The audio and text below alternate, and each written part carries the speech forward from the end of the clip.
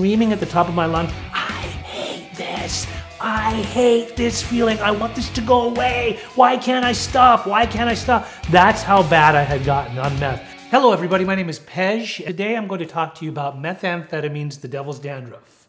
That's not a saying that I actually came up with myself. It's something that I've heard over the years, and I think that it's very pertinent, and it definitely holds its own name for that purpose and that reason. Because meth definitely deteriorates your soul, and if you're using methamphetamines, however you're using it, for whatever purpose you're using it, it takes a toll on you over a period of time. So let me describe to you my experience with meth, with amphetamines, and what exactly I've seen and also what I've learned about it. So early on, I remember when I was a lot younger, I was experimenting with different types of drugs, but there was a time when I was smoking a lot of pot and gaining a lot of weight, and in doing that, I had learned about this drug that was going around. They would call it crank or crystal meth, and that was more like around the late 80s, early 90s, and a lot of women were doing it because they could lose weight very fast. And when I caught wind of it, I obviously wanted to lose some weight, but I liked stimulants. I like to be stimulized, and I remember that once I had experimented with cocaine before, and cocaine is very euphoric. But once I tried meth, actually the first time I ever tried it, I didn't like it. Cocaine was more for me at that time, so I went back to doing coke for a while. But something happened where I realized, like, a lot of my friends were getting into methamphetamines, and like I said, back then it was called crank, crystal meth. It only came in different types of forms. There was this stuff called the pink meth at the time. There was lemon drop, and then there was what was the other one called? I forget the name of it, but regardless. So there was 3 different kinds that we would get, and the reason they called it crank was because there was a lot of biker gangs that were sort of distributing the meth in and around California, and they would hide it in the crank shaft of their motorcycles, so it gained the name crank.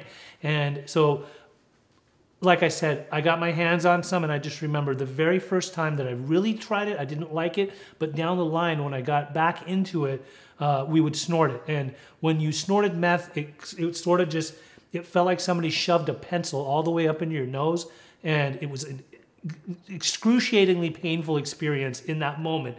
And you had to wait until your brain would register. Once it got in there, and it would automatically heal within about a minute, where you didn't have that pain anymore, that was when you have that euphoric high where you're just like taking off. And we called it everything from jet fuel back then to rocket fuel to, it was, so you would take off, and it seemed like everything would just silence in the world.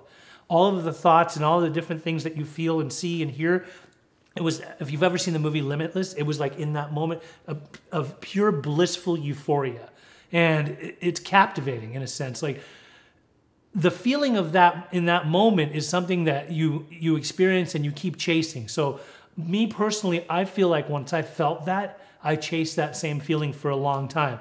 And although over the years I tried different types of meth and I got different feelings from it, I never really felt like I got the feeling I did from that first high.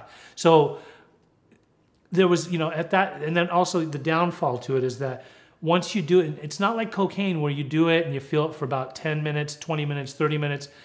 You do meth and you can stay up for a long time, for hours on end, days on end. And you forget about a lot of things. You forget to eat. You forget to, obviously you're not tired, you're not sleepy. So you can go days and days and days. And the problem is that, on a spiritual level, you sort of become demonic, because when you don't, from lack of sleep, from your body deteriorating, from being malnourished, all the different things that happen to you, you're obviously not functioning like a regular human being. So you depend on more to keep you going, or you just keep on going and going and going and going until you crash and burn. And then once you crash and burn, you're down for sometimes, anywhere from 12 to 24 hours, depending on how long it takes for your body to rejuvenate. And then once you get up, you're looking for it again. Now, there's a lot of times when you will experience anxiety and depression. I myself wasn't really a Xanax user. As a matter of fact, I was never a Xanax user, but a lot of people would use things to to take the edge off, because obviously it makes you very edgy. It makes you agitated, angry. It makes you moody. It makes you combative. It makes you destructive. You know, obviously you're self-destructing within yourself, and then you start picking at your face, or you'll start projects around the house that are they're always unfinished projects. And that goes with, you know, your brain is always on overdrive. So you want to construct and build and do things and get things accomplished. And truth be told, you know, I didn't even need to hire a maid, because I could just make the house look immaculate within a couple of hours. I would overkill. I mean, I would go the extra. I'd get down in between tiles with the toothbrush and rubbing alcohol. And it just had this effect on you to where you always wanted to expand and do more and accomplish more and get more done. And you know, another experience that I had with more medical meth was that a friend of mine was going to college. He had been prescribed, and this is obviously something that we've known for many years and decades, is that a lot of college kids that go to school, they get prescribed meth by a doctor. Not meth, well, I'll call it Ritalin, which to me it's medical meth, and it's basically Ritalin, Vyvanse, Adderall. They're medical speed, so they will make you. They're made to have you concentrate and focus more in class, but people also abuse those too. I remember for a while back in the day when we couldn't get meth for like a couple of days, we took my friend's Ritalin and we snorted it, and you know, that's just what we did. My other experiences with meth over the years was that I would think that I'm not so bad. There was a time I remember in my mid-20s where I realized like I am getting so bad, and I was really starting to feel sorry for myself, be down on myself. I felt like the world was against me. I would have a lot of depressive bouts, so I would quit. And so when I quit, I remember I went about 4 or 5 years without meth. I called the people that did it tweakers, and I didn't want to be a tweaker, right? So and obviously there's a reason it's called a tweaker, because you're always tweaked out or tweaking things, or you know. But I remember about 4 or 5 years after not allowing anybody that does that in my life, I got into a relationship with a girl who was newly getting into meth, and at that time it had totally changed from being snortable meth to they called it glass. And glass and ice were a meth that had been washed with acetone, and there was a certain formulatically, I don't even know if that's a word, and you know, they would make a certain formula out of it to where it would come out in shards. So before it was like chunks, but the shards looked like little glass pieces. And then when you took those, you could snort them, but it's really going to hurt your nostrils. But it was actually made that way for people to be able to smoke it. And when people would smoke it, again, now what I saw and I started getting into it because I saw that she was in it. I remember it was like a 3-way road. I remember thinking, I used to have a problem with this stuff. It's different now, but it's still the same. And I was, you know, experimenting a little bit with her because obviously, don't you know, I have to let her know that I used to do this too. So I remember thinking about the 3-way road and thinking, either I'm going to quit this stuff now, which I really should because I know what's going to happen. I mean, I become a demon on it, right? Or I'm going to quit and help her. Or the third choice was I'm just going to do this with her all the time. And obviously I chose the latter, and for another, they don't call it speed for nothing because it speeds up your life. For another, 10 years, I was heavily engulfed and constantly doing it. I couldn't go to work without being on it. I couldn't be productive. I was wrecked. I was just in my house sleeping heavily on the days that I slept, and then sometimes I would just get back up, and once I could get more, I would go and go and go and go. And there's days where I was up for anywhere from 7 to 9 days. It's not humanly possible, obviously, for somebody to stay up that long, but I would make it that way. Obviously, there was a lot of times when I would doze off. I'd be driving on the freeway. There was times when I would go into autopilot mode and seriously be driving behind the wheel. I shouldn't have been on the road. Be driving behind the wheel and seeing a full-on dream and just in a la-la land, right? And then I would wake up and think, oh my God, I just missed my freeway exit. So those were the effects. Now, what ended up happening was down the line, it brought me to my knees. Methamphetamines was my demise. I did a lot of drugs, but when I did methamphetamines, it brought me to my knees and it made me completely desperate. I remember I was in a fetal position, homeless, in my car, just dying, just thinking, like, how am I gonna get off of this stuff? Now, I was Nobody really wanted to have anything to do with me anymore. My family had written me off like a bad check. And I remember that what it resorted to was I was driving on the freeway. I just picked up a bag of dope and meth, and I had put it underneath my car with one of those car magnet things. And I'm driving on the 55 freeway to go from the dealer's house to somebody else's house, to this girl's house who had thrown in some money on it. And I guess the magnet was weak and it had fallen off from underneath my car. And I remember just going to her house. She didn't believe me. She thought I stole the meth, which that's what happens to. You don't trust anybody. You don't trust your friends. You don't trust anyone. You don't trust yourself. And that's what it had come down to. I told her, no, I swear it fell out. And I was looking underneath the car, just like losing my mind. And I went back to the freeway and I'm scouring up and down the freeway, walking up and down the side of the freeway, looking for this box with the magnet in it.